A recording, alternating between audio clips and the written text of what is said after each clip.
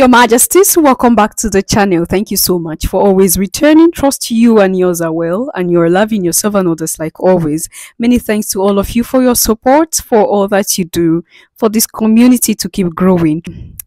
All right, I'm going to leave a picture up here right now. You can see this. What comes to your mind as you're looking at this picture right now? What is in your mind? What are you thinking about? What's the first thing? No, don't mind the thumbnail or the title. Just sincerely from your heart. What comes to your mind immediately you saw this picture? Now, that's what take us to the Serpent Temple in the Vatican.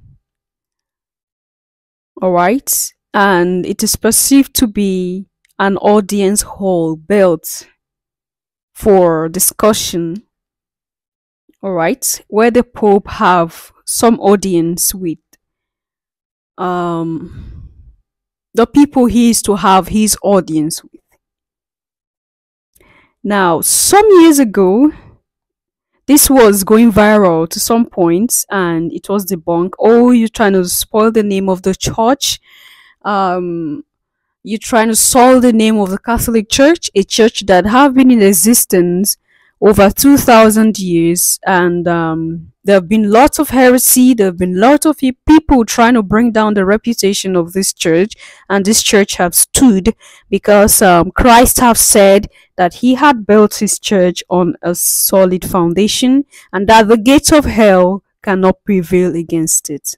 So, telling you directly that whatever you say or do is not important because the church had to be the way it is. The symbol of a snake have always been a sign from ages past that have been used.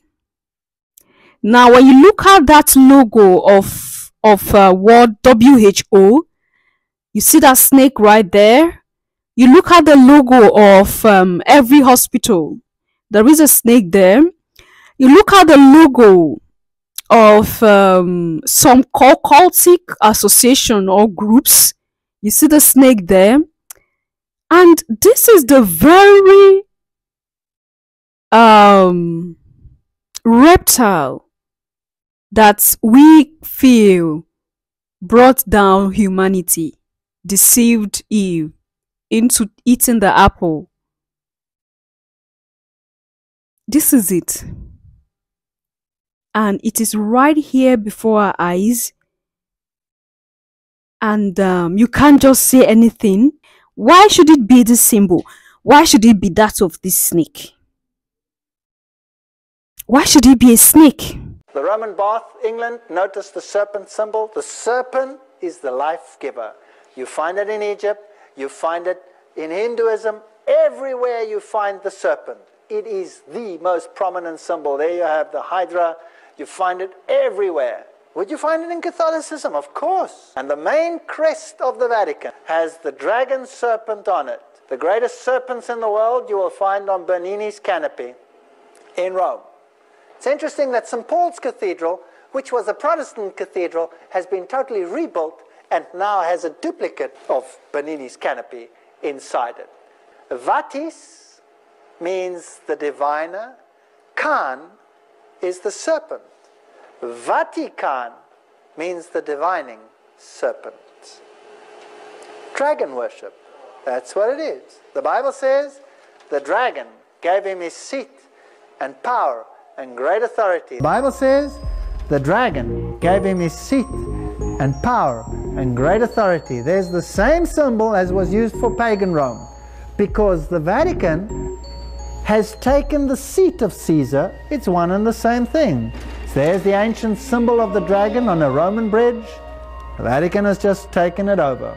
The greatest serpents in the world you will find on Bernini's canopy in Rome.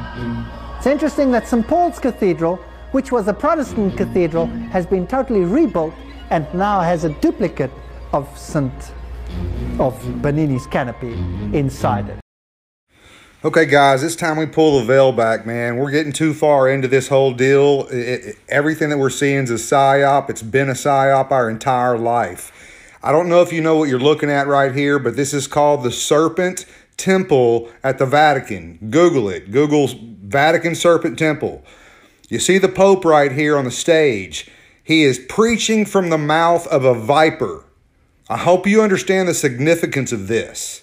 This is a viper in front of us. You can see up at the top picture the fangs, the eyes, the snake skin, all of it.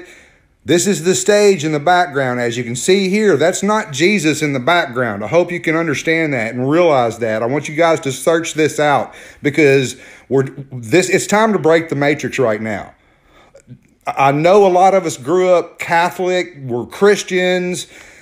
You've got to understand that the Vatican has created every single religion on earth, and they've done it for a reason. It's divide and conquer, to keep us fighting against each other, to keep the vibrational frequency of earth at a low frequency of hate and fear. Jesus brought us the cheat code to get out of this matrix, and that's unconditional love. It's scientifically proven as one of the highest vibrational frequencies us as human beings can put out. So that's the cheat code. They do everything they possibly can to keep us wrapped up in this matrix and keep us at a low vibration, right? So it's time to break the chains here.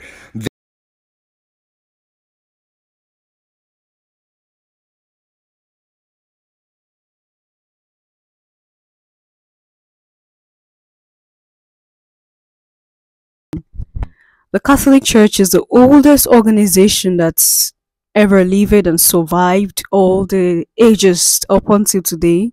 And why do you think that it has been surviving the ages? It's because it has captured our emotions, alright? It's in charge of how we think, they control how we think, they control what we say, they control what we believe in. So much an organized association. But this same church is holding the secrets of the world. The darkest secrets of the world are in the archive of the Vatican. And it's painful that right now, the amount of people in the continent of Africa that have given their soul, their mind, and everything to the Catholic Church, to the Vatican, is so much that you just can't imagine. They are now the custodians. So when you open your mouth to say anything, they tag you as a demonic person and you're dying and you're going straight to hell. Like, in short, you have a free ticket now to hellfire because you said things that have to be said. You become an evil person. Colonization came to the continent of Africa through the church. You hear what was written to the missionaries. The letter of King Leopold to the missionaries in the Congo, it wasn't just alone in the Congo, it's all the missionaries around. This is exactly what they did to our foreparents and our ancestors. And no, we don't have any right to complain. And it's so painful right now that our ancestors are seeing their offspring who should defend them are now the forerunners of the Roman Empire. They claim, oh, this is the right thing. This is how to serve the Almighty. You are serving what? You are serving the Almighty while you are serving their own deity. By day, we keep losing it. Until we turn back and sit down and rethink. Because the moment you don't see anything wrong with what you do, you keep doing it. You keep doing it. But the moment you discover that, oh no, something is wrong with this, why should it be like this? Then you begin to pull out gradually. What do you think? Leave your comment and thought there in the section, and I'll see you in my next one. Until then, love yourself, love others, stay safe, stay positive, always your majesties. Bye for now.